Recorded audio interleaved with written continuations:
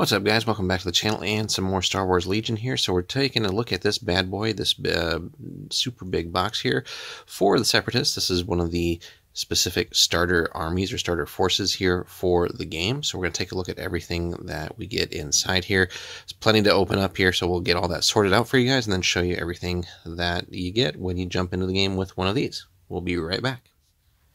Alright guys, there is a ton of stuff in this box, so you're definitely getting, they're pretty pricey. I think this was about $140, $150, so it's definitely up there in price to get started, but on the other hand, you have essentially a complete force here, and again, just a ton of sprues here, so we're just going to do our best and kind of go through these as quick as possible for you guys. So we get a little bit of everything in this box. So we have Grievous as our commander, or one of our leaders here, so again, and all this is plastic here, so pretty easy to work with for those coming maybe not from other miniature games and just jumping into this kind of hobby for the first time. So pretty simple overall. Figures really aren't too complicated, although definitely you'll want to go online and get the instructions for assembly, something they don't include in the box. But anyway, Grievous looking cool there. Then we get a AAT tank. So that's, and there's, we can say as well, just from opening the box, there's really no wasted space in this box. So it is just absolutely packed full of everything here. So, but the different sprues for the tank. And this is definitely a big centerpiece for the Separatists here. Whoops.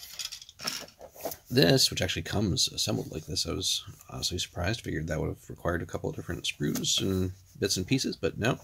So you got a big chunk of that already put together, and then 3 more sprues for the tank here. So just various bits, turret, and so on and so forth.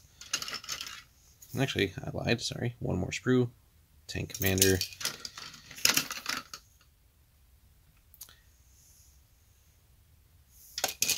And then, yeah, here, getting into the turret and everything like that.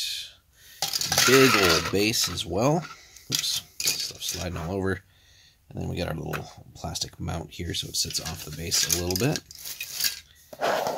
So we'll get all that to the side a little bit here. Then, this mountain in the middle of sprues are all your basic battle droids. So there's a couple different sprues here. You got a lot of repeats on this one, which is just your basic one here. Let's slide all this to the right a little bit. Get some of this out of the way. So the basic droid here.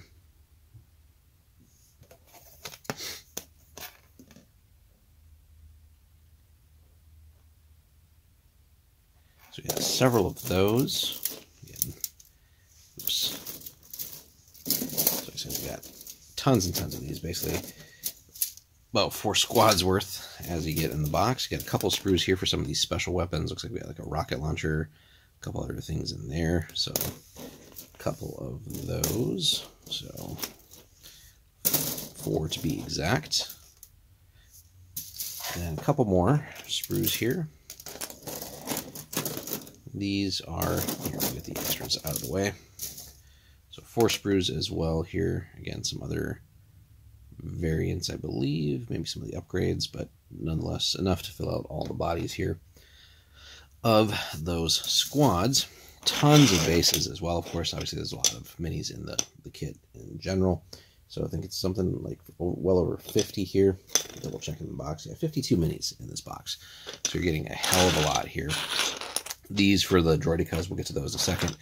And then all your infantry models, essentially. So get all that out of the way. Grievous doesn't roll alone, so he comes with 4 of his Magna Guard buddies here, so 4 of those sprues.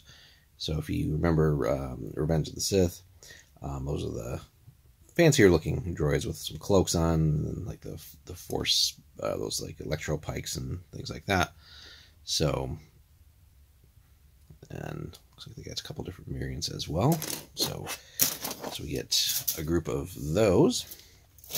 And then we get 4 droidicas as well. So those are those mechs, not mech, we shouldn't say mechs, droids, that roll up in a ball, and then have the shields and then the blasters and stuff like that too. So really cool there.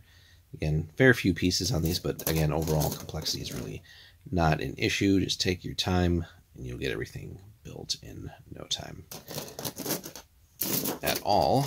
Although you're gonna be at this a little bit just because of the quantity of stuff.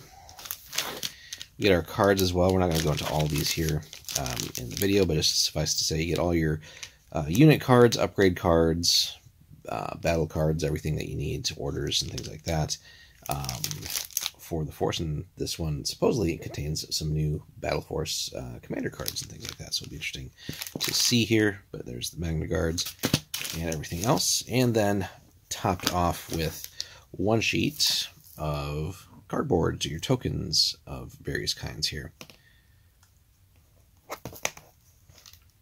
So there you have those. And then they do include a sheet with, you know, these little mini posters with some of the artwork from the box. Really cool. So there you can kind of see a lot of the minis that you would be getting in here. And then on the back,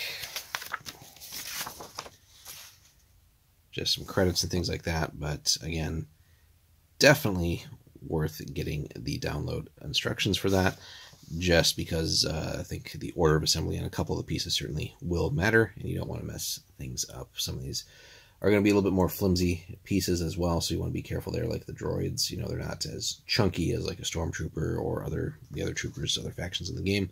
So you definitely want to be a little bit more careful, I think, with this faction overall when you're assembling. But as far as new ways to get into the game, you know, from when Legion first launched, you know, we've seen this now with things like Armada, with Atomic Mass having taken over. So having like these army-specific boxes, so you don't have to, you know, jump in and buy the 2-player box to get the game and the rules and all that, and then maybe split off onto your other faction, and you're stuck with minis you don't want because you don't play those factions, or you know, having to take the time to find someone who wants them and things like that. So having these army-specific boxes, these faction-specific boxes, is a great way to get in. Again, a little bit there in the price point, but you're getting a hell of a lot of stuff in the box, so I think that's justified. I think, though, for the price, really, I know they're trying to, I think, probably save paper and all that, but I feel like, you know, instructions could have been in the box as well. That's about the only knock on that. But overall, again, just great ways to get into the game now that we have, you know, multiple factions. So, you know, we have the Empire and Rebels, the classic factions, the Clone Wars, and beyond. Now, as we continue to see the game expand, and as they keep delving into newer things here. So overall, definitely a great one. We're looking forward to getting this all built, and then on to painting, and then on to hopefully some games for you guys there, so we can give you guys some more content. But let us know what you think of these newer sort of army starters for the game, and this one in particular, and any specifics that you prefer on your loadouts for your battle droids and things like that, and how that's gone in your games, and just your general thoughts on where Legion's at now that we're several years into the game. So thanks so much for watching, guys. We'll be back soon with some more Legion's content, and like and subscribe, and we'll see you then. Take care.